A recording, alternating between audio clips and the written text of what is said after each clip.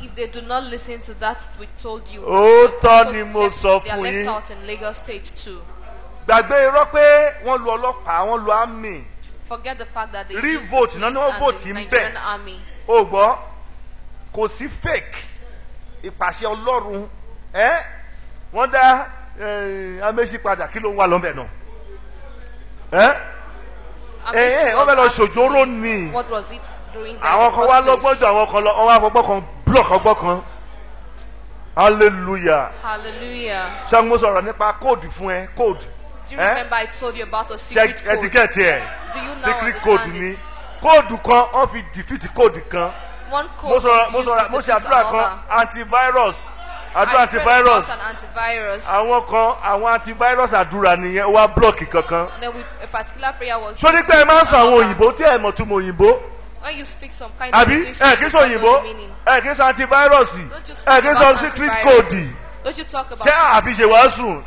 Did you talk about that? Àwọn yẹn wọ́n wá lọ lo secret code mi. Wọ́n bá kó 20 táwọn bá jẹ ẹ̀dẹ̀ mú Boko Haram. Ẹ̀bí anybody kọ́ ta ló fẹ́ lọ mú Boko Haram Ọlọ́run á mú Ọlọ́run á gbàdúrà wa ṣùgbọ́n secret code wọn ó mú Améṣí mọ́lẹ̀ ó mú Òṣè mọ́lẹ̀ ó mú Arẹ́gbẹ́ ó mú Tinubu kí ni wọ́n fẹ́ ṣe lórí ẹ̀ wọ́n káṣó kò sí nǹkan kan lẹ́yìn ẹ̀. Every other person, what then do they want to do? ṣùgbọ́n ti Boko Haram ẹ ti sọ pé ó ti di international community ìwọ̀nba náà máa ṣe mọ́ ṣùgbọ́n ṣe bá wọn pé kóòdù àwọn yẹn ó súpà o wọ́n dúró bí dàgbàdàgbà ni kò sí nǹkan tó lè ṣe nǹkan tí mò ń sọ fún ẹ ni pé tí ẹ bá wà ní ipò àṣẹ gbogbo ọ̀kan lọ́nà bá fi tì lẹ́yìn ìdádà ní ògọ́ ń bẹ̀ yẹn o kì í má purọ́ o kò gọ́ ń bẹ̀ o kò gọ̀ ṣùgbọ́n ẹ á bí mi léèrè wípé ǹjẹ́ ohun tó lúwa ń pa láṣẹ ṣé a máa ń ṣe bó ṣe yẹ ká ṣe Ọ̀ṣun ti dé o. If we should ask that, do we listen to God's direction? Who would give answers? And now we have Osun State. Left to me, Omishore, Aregbe are not supposed to win elections. But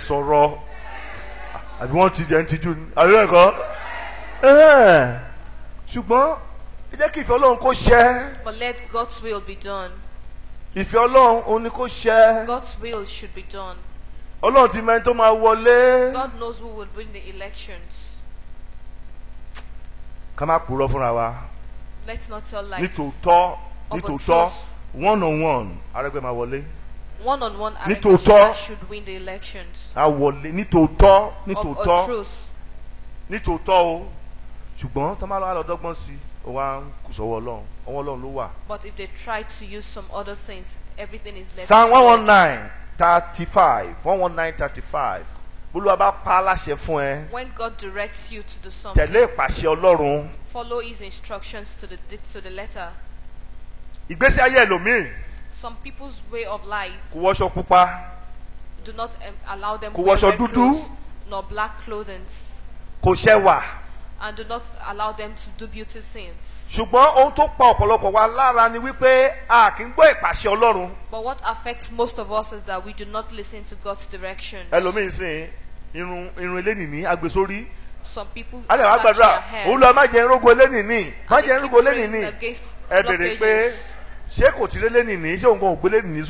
and you ask such person, hasn't she also attacked herself with those blockages? Some people will feel funny nails. Isn't that supposed to be something that implicates one? Nails that implicates one.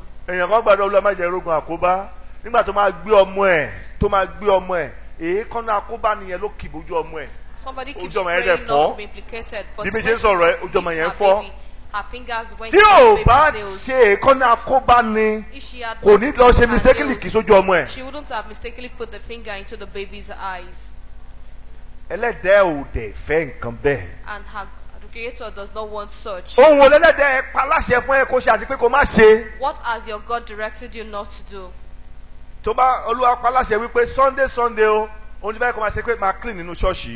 God has probably directed you to clean the church every Sunday. If you go to the hospital, ohun tí dókítà pa láṣẹ fún ẹ ló máa lò. you wọ́n follow ní the doctor's oògùn ọ̀rẹ́ instructions. tà àbí kí lóògùn tẹ máa ń lò. And a they'll give ní you different síbí names of mẹ́ta drugs. láàárọ̀ síbí mẹ́ta Giving lọ́sàn-án you prescriptions and síbí mẹ́ta dosages. lálẹ́ tó bá ti wá lo síbí mẹ́ta yẹn tó bá ti wá ṣiṣẹ́ àmàṣe operation. And they tell you if you take after taking this Àyè drug, bẹ́ẹ̀ kọ́. you do not see any changes, we'll actually have to operate you. hallelujah. Hallelujah. ọkùnrin kan wá síbi pẹ̀lú ìyàwó ẹ̀ kà á sí mi létí náà 35 kí ló ti wí. mú mi rìn ní ipa àṣẹ rẹ nítorí nínú rẹ ni dídùn mi.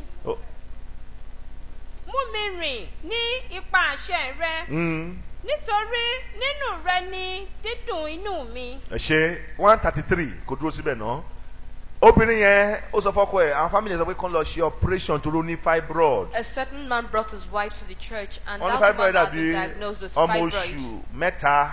and it was said to look like a 3-month-old ọkọ ẹ̀ wá baby. dà wípé nǹkan tó ń fẹ́ ṣe ni pé And the bí a dé husband church said náà that what he wanted tí a to bá do ti was dé that church he tó bá should ní get ká to lọ the ṣe church first, à á lọ. and that whatever they instruct them to do in church, they láti would bí do. Badagry All the way from Badagry, ó bá ń bọ̀. he came. àbí kí ló ló ṣẹlẹ̀ ó ń ṣẹ̀jẹ̀ ẹ́ fílẹ̀ á lọ. And we told him that it would cease. nǹkan tí yẹn fẹ́ gbọ́ ló ti gbọ́ yẹn only you see now. He heard what he wanted Daddy to said hear. it will go. And he told the wife, can you see? Wọ́n lè ti lọ sí Daddy hospital. says it will stop. èmi ò pé operation pọ̀ tó yẹn 500,000 láti ṣe operation I fibroid didn't know that it was that expensive. 500,000 500,000 ó mọ ẹni tó ń jẹ́ bẹ́ẹ̀? naira. owó gidi A whole lot of money. owó tó máa lè turn life èèyàn A kind of money Sí that rere. will turn somebody's life for good. wọn náà fẹ́ fi lọ génú èèyàn They said they want to use it to operate. guarantee olúwa kó lè somebody's survive soul. ẹ̀ Without ṣùgbọ́n a guarantee ìpaláṣẹ that she ọlọ́run will yẹn ni survive. pé má ṣe é. But God's direction was that she should not go for the operation. ẹlòmíín wà tó bá sọ pé nǹkan ẹ̀ má ṣe o akọ̀yìn musẹ́lẹ̀ náà ní ẹni tó máa pa ló ń wá á lọ ṣe é tó bá wá ṣe tán Will á not bú do lọ́wọ́ it, and then they'll go to ìyẹn á wá and di do it. ogun And since orí kó ti kó bá rẹ̀. very dangerous for them. mo sọ fún èèyàn kan mo ní má lọ sí Èkìtì o I told somebody Ó ní not to ẹ̀. go to Ekiti State.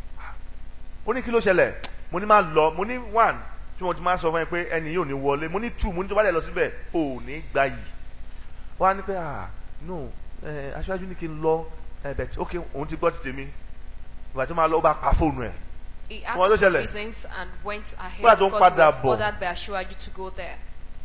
bó ṣe l'accident nìyẹn. When he was coming back, he was involved in an accident.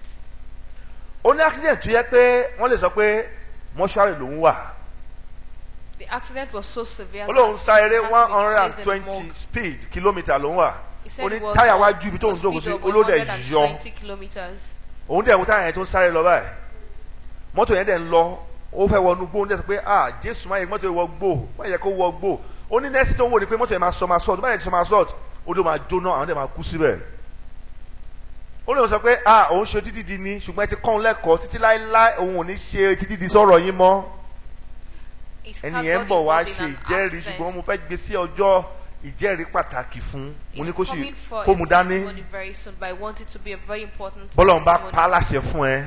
If God directs it to you. torí tọ́lọ́ bá pàṣẹ fún èèyàn wàá rò pọ̀ ọ̀dẹ̀ ní ẹ̀ òdẹ̀ kì í ṣọ̀dẹ̀ o. When God gives a man direction, you feel you are a fool, but you are actually not one. tẹ̀lé ìpàṣẹ ọlọ́run. Follow God's direction. 133 kí ló ti wí. fi ìṣísẹ̀ mi múlẹ̀ nínú ọ̀rọ̀ rẹ ó tàn. kí o má sì ṣe jẹ́ kí ẹ̀ṣẹ̀kẹ́ṣẹ̀ kí ó jọba lórí mi. ẹ ṣe tí o bá rìn nínú ìpàṣẹ ọlọ́run If you walk in God's directions, ẹlòmíì ọlọ́run sọ pé dúró máì tí ì bímọ o dúró máì tí ì people lọ́kọ will be o instructed dúró máì tí ì fiṣẹ́ ẹ lẹ́ o not to give birth now, not to get married dúró má fi lé now, ọkọ ẹ lẹ́ o or do not leave your matrimonial dúró má home fi now. iṣẹ́ ẹ lẹ́ o. Do not leave your present job right now. hallelujah Hallelujah. hallelujah. Hallelujah. àríṣekọ́lá Abishekola olówó lọ́lá had so much money. orípọ́jọ́ friday wọ́n tẹ́lẹ̀ On Friday, he was laid down, gbogbo ẹ̀ wá ń wò ó and everyone was looking at him.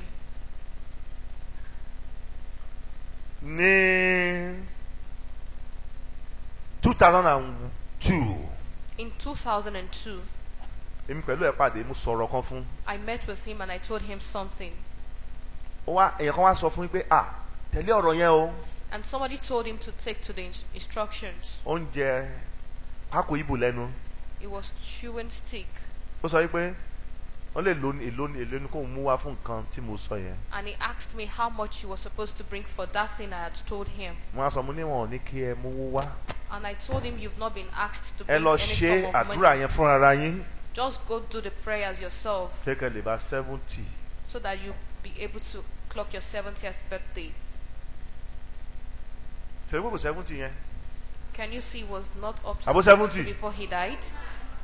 Ẹni tí ẹni yẹn ṣì wà láyé ó yẹ kí ẹni yẹn ní Friday ẹni ẹ ló wá send text pé ọ̀rọ̀ tẹ́ sọ fún ààrẹ kò gbọ́. The third party who was there was the one who sent me a text message to remind me that thing I told him he didn't listen. Àdúrà kò sí kan tí owó ṣe tì. Owó lè yí ọ̀rọ̀ padà. Òun lọ sí múra. There was nothing money could not do. Wọ́n á ní kó gba àdúrà, wọ́n á rè dànù. Things for him, and he could go to Umrah for prayers that things should be changed around. Ó ti sick láti 5 years ago. 5 years. 5 years ago. Ó ti sick.